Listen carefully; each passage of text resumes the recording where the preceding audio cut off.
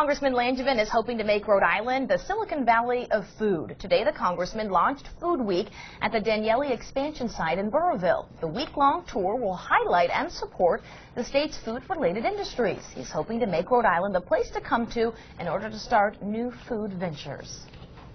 Rhode Island is gaining a great reputation as a food destination. And it's my opinion that a big reason for that is that we have chefs and customers that prioritize supporting local farmers. Congressman Langevin will spend the week meeting with a variety of businesses to discuss what needs to be done in order to put Rhode Island on the culinary map.